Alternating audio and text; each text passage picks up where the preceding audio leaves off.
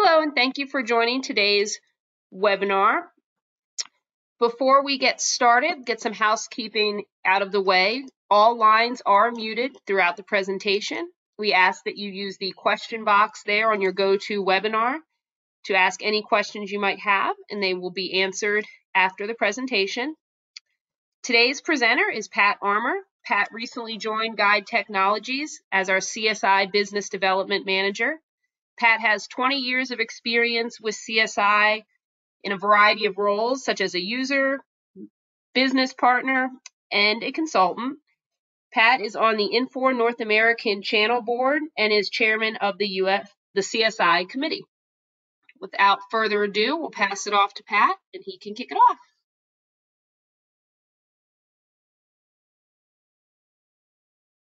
Pat?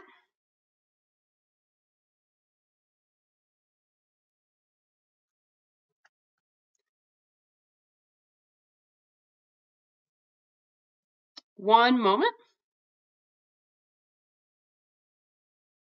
Hello? There you are. There we are. Sorry about that. Technology as usual. All right, well, welcome everyone. I want to get started here with a little PowerPoint just to go over the agenda, what we're going to talk about today. Some of you may or may not be familiar with mobile. Let's get started with the slideshow. Okay, so today we are going to go through some of the mobile apps. One of the key points to the mobile app is that we do need to have iOS. So if any of you are not familiar with the Infor operating service, that's what houses the Mingle application, the chat, IDM, Coleman, all of the things that go around CSI and all the other ERP software packages. So we do need to talk a little bit about that because a lot of the content that I might be talking about when I talk about Mingle or Coleman, you just really aren't even familiar with what those are. So we'll talk about IDM, which is Infor Document Management, Mingle, which is our collaboration social mobile app that allows us to communicate throughout the company, kind of like Microsoft Teams, or if you're familiar with any of those. Infor Go, that's kind of a new one, but it's supposed to be an all-in-one inclusive place to kind of pull in all of these things, chat and Mingle. It's fairly new rollout for Infor. Chat and Burst. So those are I am going to show Burst Mobile, although I don't have it connected to CSI, but I do have dashboards that we built, so you can kind of get a little teaser of that when that application will be completely rolled out. I don't know if Infor is really sure, but at least we can get a look at some of the dashboards. Then just real quick, talking about how easy it is to get connected to the mobile as long as you have iOS installed and everything. And then open it up for questions. So that's all we have for the PowerPoint.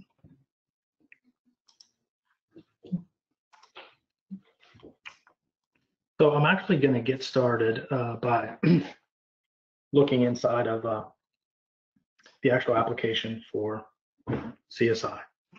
So inside of iOS, we get something called home pages, and that's where we can build these views and lookups for each individual user. You can have your own home page, and it allows you to do things like quick entry, to create your own navigation menu, to look up quick links, also find information, put graphs and reports on top of that. We also have something called ION. So if anybody's familiar with what ION is, it's an intelligent object network. Essentially what it is the connection point for all things Infor, also for third party, but primarily for Infor products. The reason this is important for what we're going to show today is because we're going to be talking about workflow alerts, tasks, some of the notifications that happen with inside mobile, and the setup for those are done through the ION monitors and workflows. So A workflow is a little bit easier than actually CSI eventing. So if any of you are used to or have written events inside of the CSI application, workflows are much easier in the ION application. They're a lot more straightforward. They don't require any coding or writing of .NET or anything of that nature. But I have a few of them in here: customer alert, high order, production order stopped, and then you can create as many as you want. So that's a workflows, and those workflows can be kicked off and triggered by anything inside of CSI. So we're going to talk about that when we go through the Mingo application.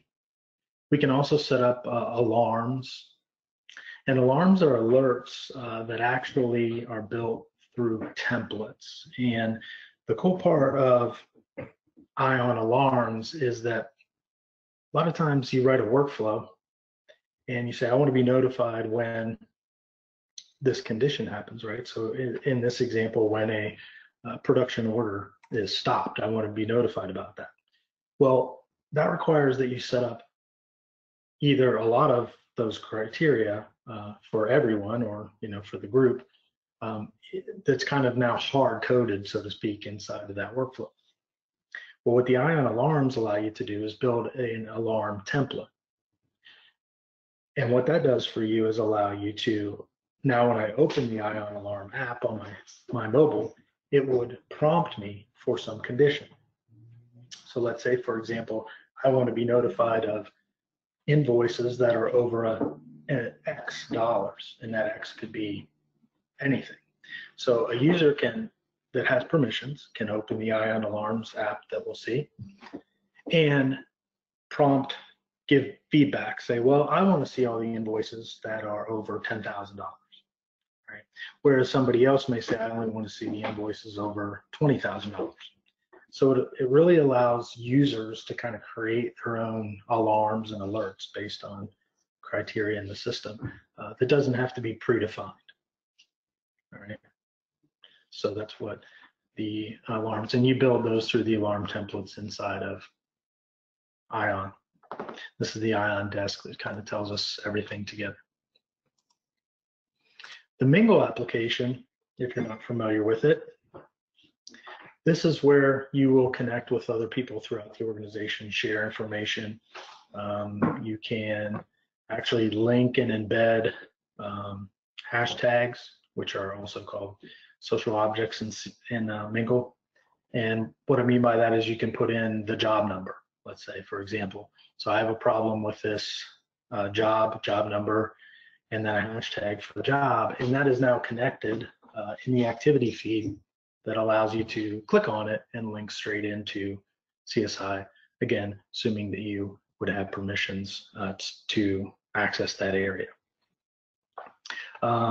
Chat is an interactive communication tool, and we can use it on the mobile app that we'll see, and you can also use it built in the Mingo application through CSI. You'll notice I have some feeds going on here. I can reply, show details, share these with other people, and so forth. So that's the one that we'll probably best start with. So I have a viewer up here, and hopefully it will be sharing.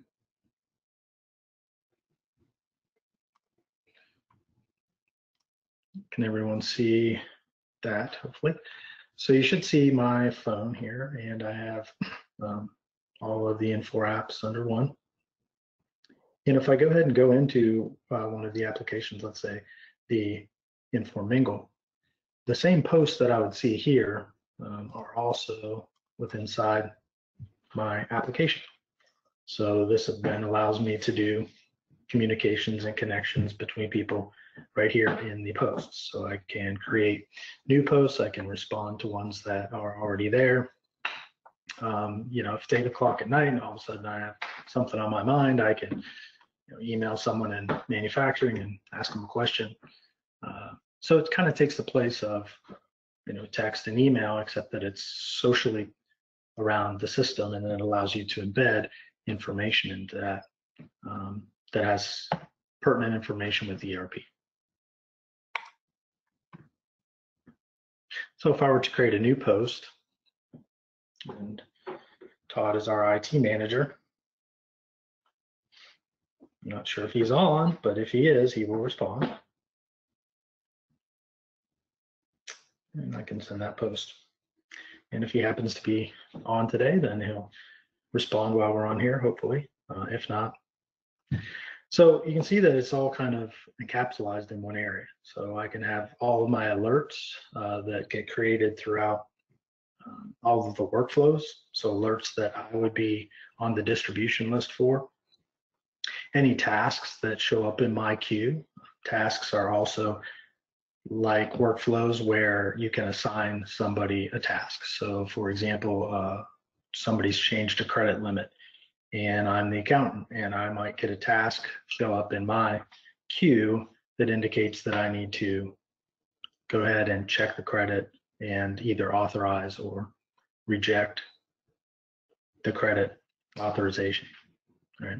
The tasks also are set up as a queue, and that means that for that example, let's say I have 2 accountants in my organization and I send it to the shared accounting distribution list.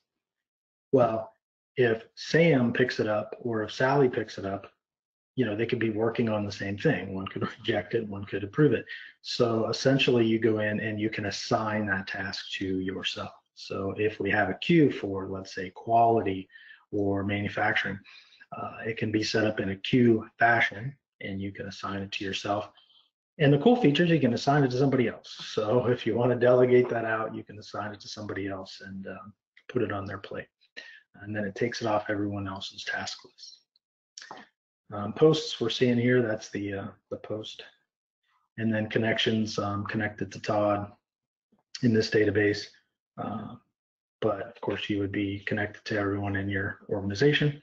And notifications, same thing. So notifications can be set up. Those are more global alerts, notifications like announcements from the company or letting everyone know that Team A should come in today to the manufacturing due to the environment or something of that nature.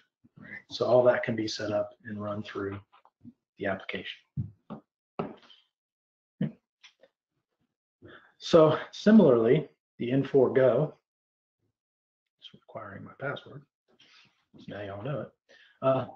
So what this does is give me the ability to see most of the information together in one place. So you think of it like a one-stop shop. So if we're to come back over to the Mingo application, home pages again are that idea of putting widgets and quick links and such on the dashboards that you build for yourself or as a group. And we can also then view those same exact ones. So if I go to planning, and actually if I make it more of a mobile application, right? Should look pretty much the same. So I have run planning. Now the warehouse lookup, this is the part about Go that some days it works and some days it doesn't. So I'm not gonna make up anything. Some days these dashboards work really well and some days they don't. So I know Infor still kind of in beta phase, but my links work, but not necessarily all of my lookups and such. But the idea is that I would be able to see those all in the same view.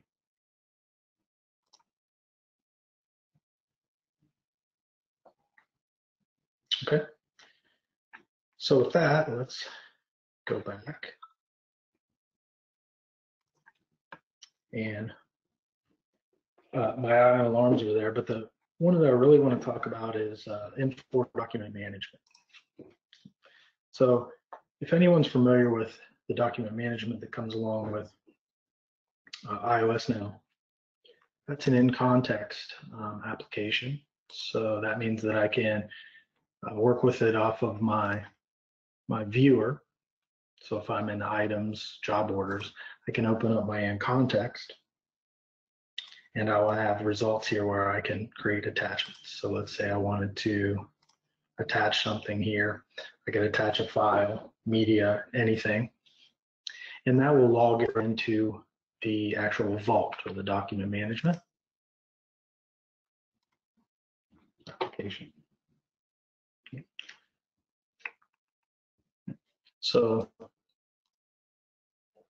if I close that down and I look at my actual view of the document management, this would be the scenario where maybe I am on the receiving dock and something's come in damaged and I want to take a picture of it and have it automatically attached into my CSI workspace, so I don't have to take a picture and scan it and do all of that.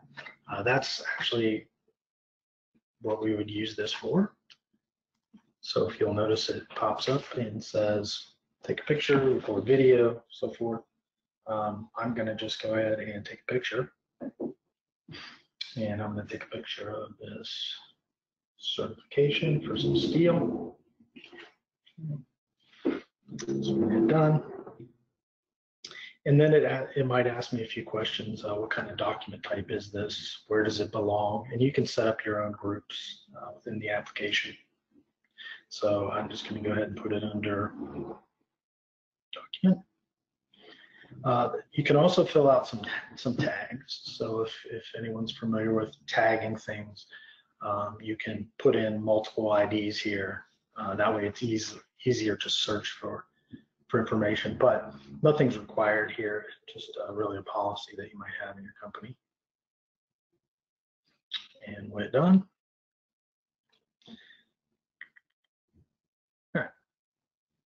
So I can view that document here, or it's uploaded.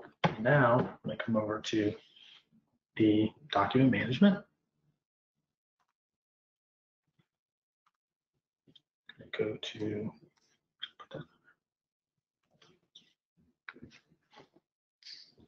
under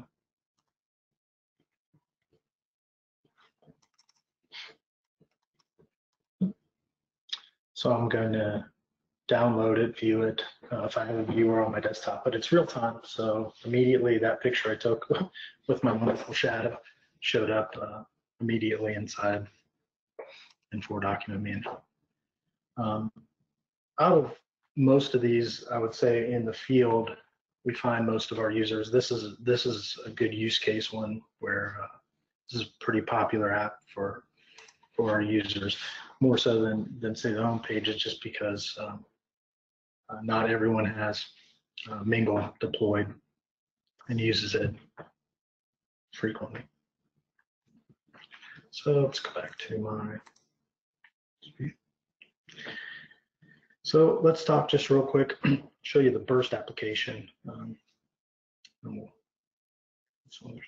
So I created a dashboard in actually one of the Infor training courses, and it's very similar to the home pages in Mingle, and you can create different workspaces. And this isn't actually looking at real CSI data, it's just looking at a database that we made up. But these are things that I built inside the actual Burst BI tool, created the dashboard, and just like I would expect, I can view that, I can refresh it, view any of that information if I have permissions to do so inside of CSI. So there's really no way with home pages or with Burst that you can like get around the permissions that are built in, because everything goes through Mingle authorization, which is also tied to your CSI login. And so if you don't have permissions to see financials, well, you can't look at a home page that has financials on it. So no one needs to be too concerned about that. Mm-hmm.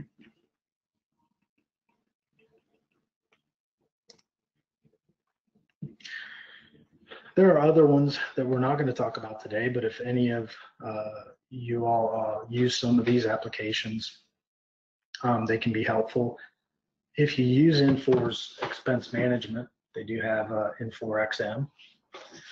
If you're using the full service management, they also have a full service management package there. Infor Concierge, basically what that is your Infor Extreme. So there's a mobile app actually for Infor Extreme. So when you're frustrated because you can't get something to work, you could pull it up on your mobile, use the same credentials that you would use for the Extreme portal.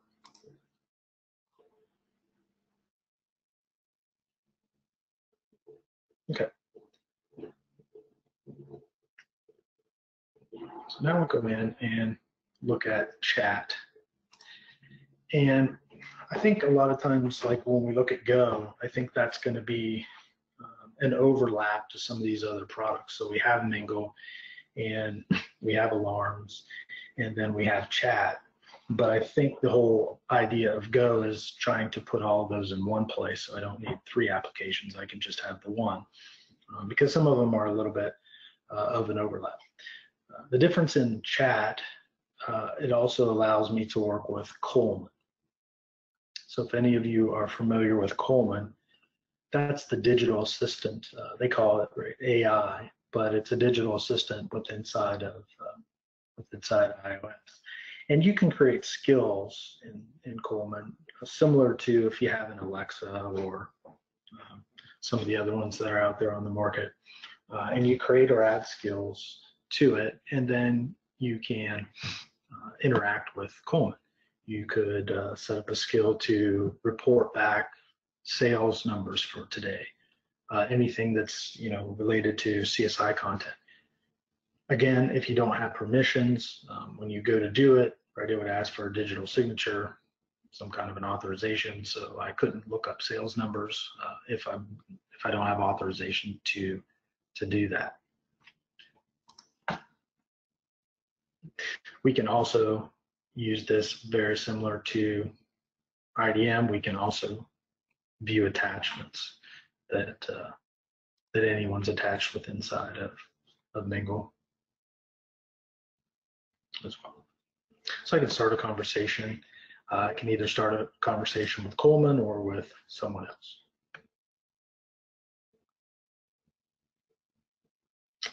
And type it here.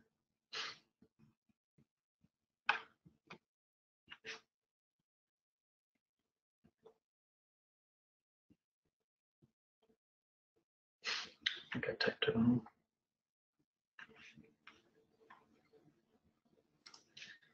Another cool feature of this is being able to take text, right? So, or talk to text.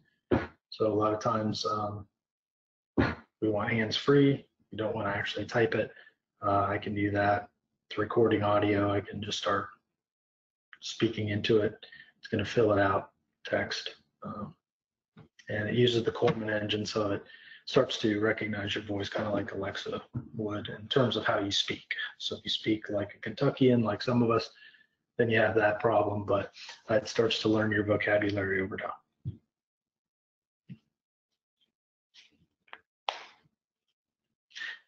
Some of you may have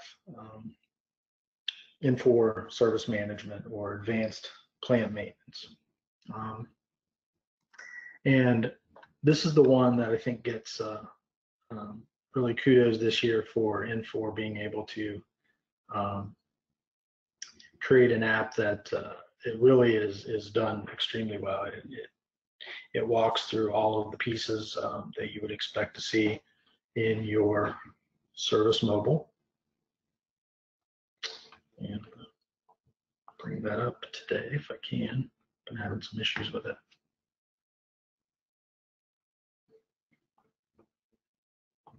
Let's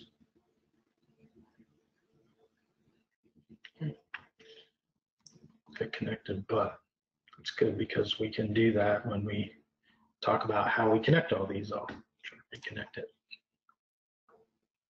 So inside of Mingle, go over here to my little icon. There's an apps and authorizations. And you notice that all of a sudden we get all of the apps that we kind of just looked at. The exception of one view because I don't have an Android. But the question often comes up, do we have Android apps? Yes, both Android and Apple Store. You can download all these for free, and then all you have to do is see, we'll do iOS chat, and you get a QR code. So I would bring this up on my application, hit the scan, right? Take a picture of that, and that's it. That's all you really need to do to get connected to these. And again, as long as you have the credentials built inside of Mingle,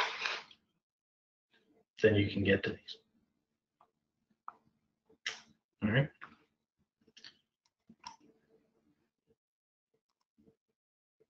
So typically, I think else at this point, if there's questions,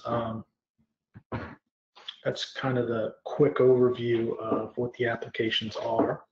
Again, there's a lot of power if you take the time to set up alarms, alerts, notifications in the system, and connect the iOS. Now, some of you may not be running the iOS, so we do want to make sure you understand that that's the requirement to work with mobile, with the exception of service. You can run the service mobile app as long as you just have Infor service management. You don't need to have, Sightline's version or CSI's version. You don't need iOS for that. Okay.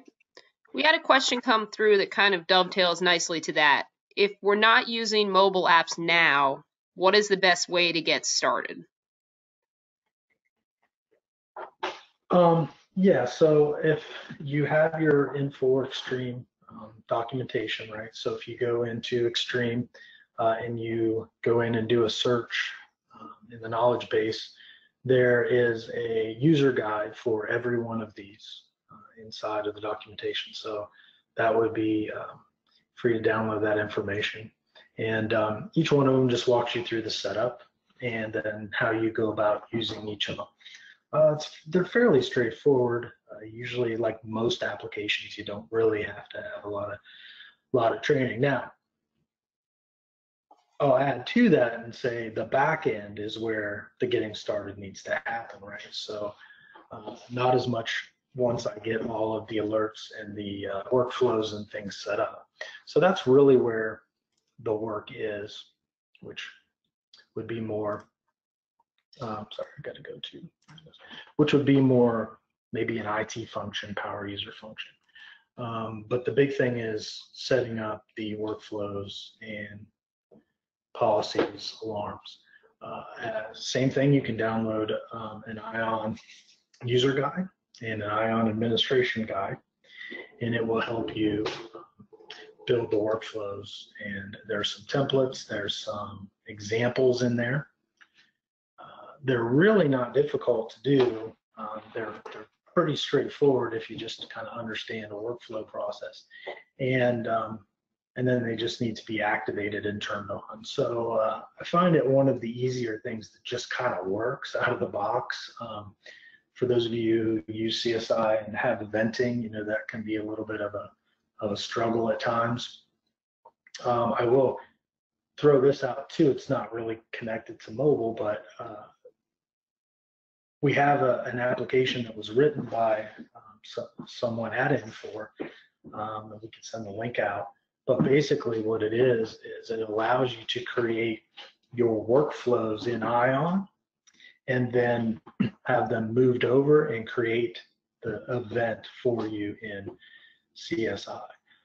I think that's going to be released here by the end of the year as part of the package, but there was a guy in Hokenloop who actually wrote it, and he's giving it out, and it works tremendously. So for those of you who do have iOS and really don't like to build events, you can let us know, and we can get you the link to that. You can install it, and it makes it really easy to create your events from that. So. Okay. Another question that came through.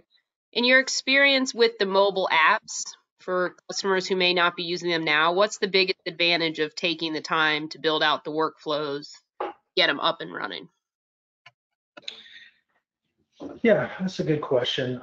You know, are there good use cases? I think it's the same. It's the same as how your company might want to roll out events, right? So we say when we go through implementations, as most of you did, hey, you know, that's going to be great. We're going to be able to get all these events in our emails, but we get too many emails anyway. So one of the nice parts about this is, yeah, spend the time, because I guarantee that in your organization there are real-time alerts that people want to either have and be alerted on or collaborate.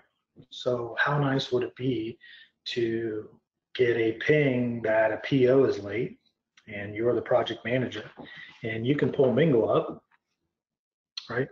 And I can see that alert on my Mingle page, and I can immediately ping, oops, got disconnected, and I can immediately ping Todd or anyone in my connected platform and just say, hey, what's going on with this PO? Could you call the supplier? I will say that you can add users as well inside of your connections that are not that do not have to be CSI users when you're talking about Mingle. So you can actually set up a supplier's email to work through the app. So you could connect with them that way, send them either social content, text messages, emails on their side, even though they don't have Mingle on their side. So it's really the collaboration of just quick response, being able to collaborate, find out things. I know we all like to think that we're done at 5 o'clock or whatever, but how many times do things come up pressing or that you want to be notified about on second shift or to prepare for tomorrow? So really becomes, I think, a new world, right? More flow of information. And what you'll find with Mingle and all these alert systems is really what our customers try to do is we try to help them turn the system into an active system rather than a passive system. So instead of going out there and searching data, how many times do we dump data down, spend an hour in Excel looking through it, figuring out what we're trying to get to? With alarms and the workflows and the templates, we can set up where the system should already have that information and be able to tell us better what to do and be more proactive rather than reactive. Great. Well, I'm not seeing any other questions come through. So with that, I think we can wrap it up and give you all some of the rest of your day back. Pat, thank you for presenting. Thank you everyone for joining. We will send out the recording either later today or tomorrow. If you have any questions, please don't hesitate to reach out to myself or Pat Armour. Thank you so much. Great, thank you. Thanks, Elsa.